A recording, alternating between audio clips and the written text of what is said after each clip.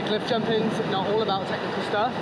This is a little challenge. I'm going to try and jump down into this waterfall. It's a pretty narrow gap, but here we go. 3, 2, 1. Send it.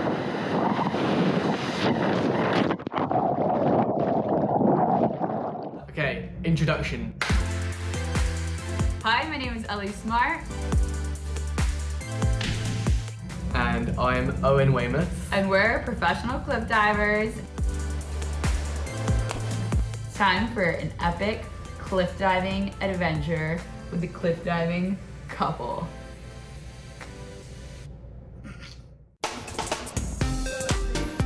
What's the throwback of this place, Nose? What happened here? Emerald Pools is my favorite place in the whole world, probably, for cliff diving. It's where I did my first ever high dive. It was a double half, and it was like I stood on the edge of the cliff, and I was just like, if I can do this, I can be a Red Bull diver, and if I don't do it, well, this dream isn't gonna happen.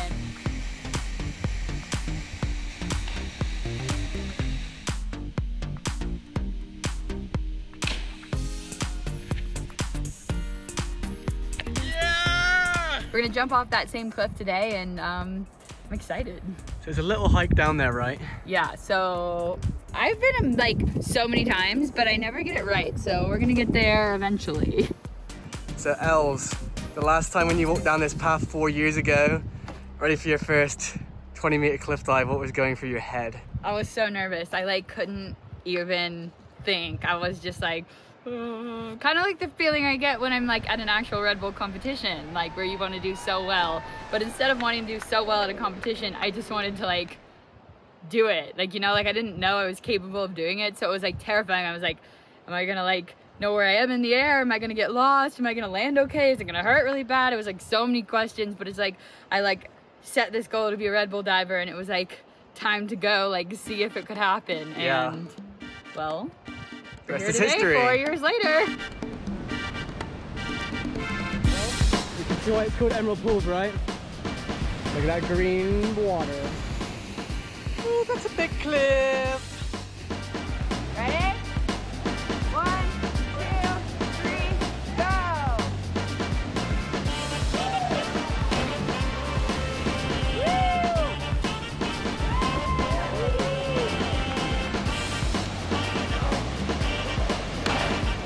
See at the bottom, ready?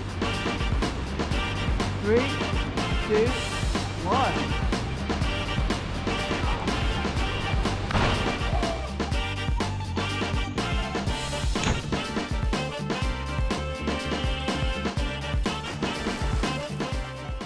It might be August. It's freaking cold in here. Not if you have a wetsuit. I was doing that dive again, though. That's good. I could literally get emotional, but like this spot is so special to me and so like surreal, and like I will come back here for the rest of my life, and I'll take my kids and I'll teach them their first cliff jump here, because it's such a perfect place to learn, but also just such a sentimental place for me personally. And there she is, Goliath, 20-meter dive. All right, Ellie, where are we today? We are at Woodward, Tahoe today, and this is like where I got started in cliff diving and started all my training, when really just being a Red Bull cliff diver was a dream and nowhere near a reality.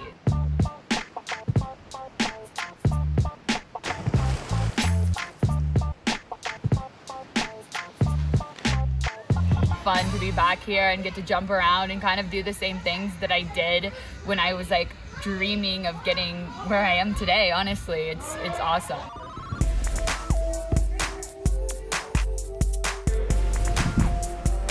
Yes!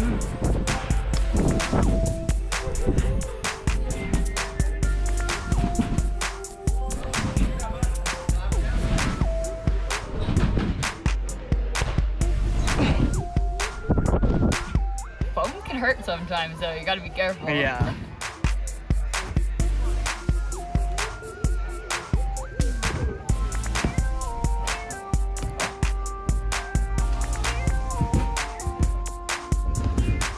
To your feet.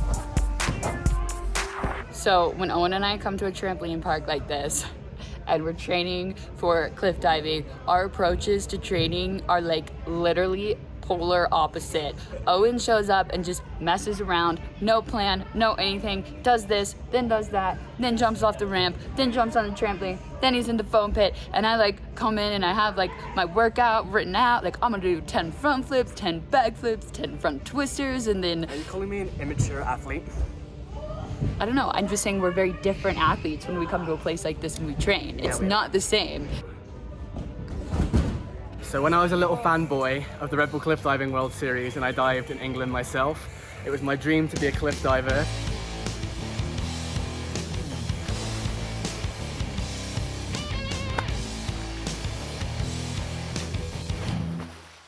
You're not old enough to be in the series yet, but make sure you do 100 Baranis on the trampoline every day. Get that one skill dialed in, it's gonna help you in the future, and that's what I did, and I'm about to go do some now. I still do them. You slipped. Let's see your Branny.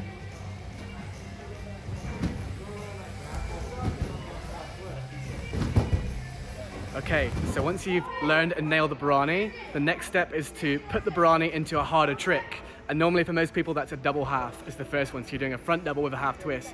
So you're gonna do a front flip, you're gonna come out, look at the foam pit, and do a half twist.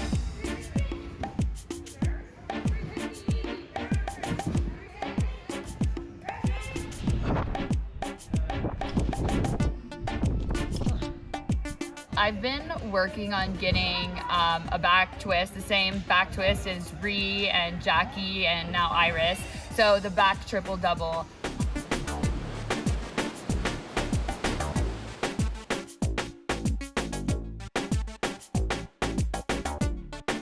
I actually usually do the back double triples, so an extra twist and one less flip, but now I'm trying to switch it around and do one more flip and one less twist. And so how I actually learned it was like at places like this, trampoline parks, getting comfortable with that twist, come out and dig, and doing all these different drills. So we're gonna do a bunch of those things today and start moving and getting it in our head that we're gonna learn these new dives.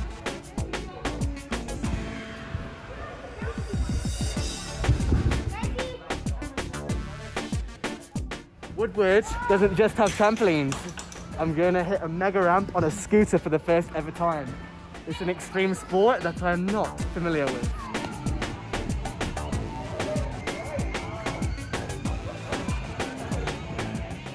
This is scarier than 27-meter diving, for sure. I'm so scared to ride down this ramp on the scooter.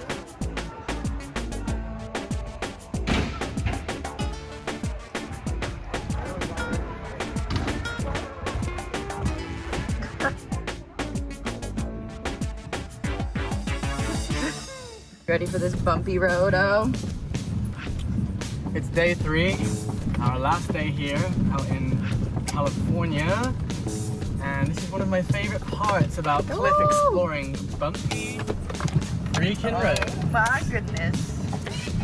So many potholes. Look at this.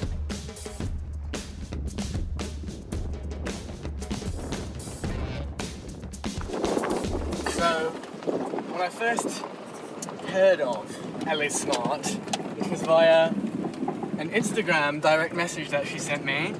She was like, hey, Owen, how you doing? Like, I'm a cliff diver. I'm actually not, but I want to be a Red Bull cliff diver. Can I come to England to train with you? And I was like, who is this girl? So I looked her up on Instagram, and the most recent video that she posted was right here at this bridge. And the river was flowing at about 50 miles an hour. It looked like if you jumped in that kind of water, you might just die. But she was jumping headfirst into it and having a good old laugh in the heart of winter. So now... Yeah, the last time I was here, it was absolutely freezing. It was the middle of winter. It actually was snowing when I jumped off this bridge. And yeah, it's not as much fun.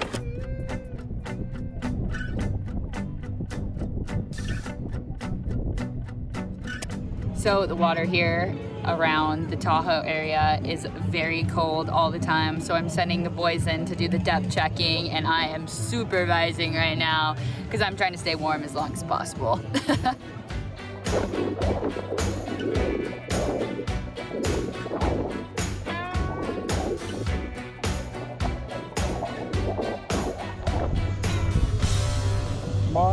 girlfriend is genuinely so nutty. Like, look what I'm walking on. I'm walking on the thinnest bit of bridge, and either side of me is dropping in the water or dropping on the bridge, and she was doing this in the heart of winter at -10 degrees. What a buffoon.